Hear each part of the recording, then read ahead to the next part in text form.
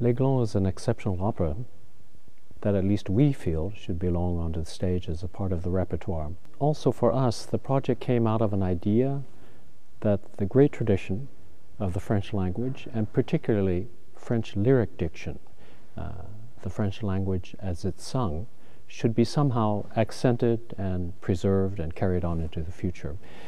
It came from a discussion with Jean-Pierre Brossman, and we were speaking about what sorts of operas might help bring this idea of the French language through music to a public in the 21st century. And we began to discuss L'Aiglon. For several reasons. One, even though it was recorded once long ago, around 1950, it was a very primitive recording, and it should be recorded again so we can share it with a large public of the 21st century. The story is fascinating. It's about the son of Napoleon.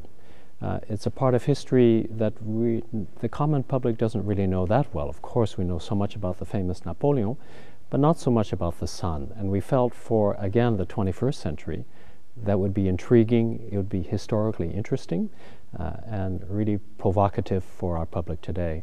And what a better way than to use the French language, and accompanied by the OSM, one of the, I would say, most able interpreters of the French music today, to combine the language and the music and the culture together to make a big argument for why L'Aiglon should not be again on the stage.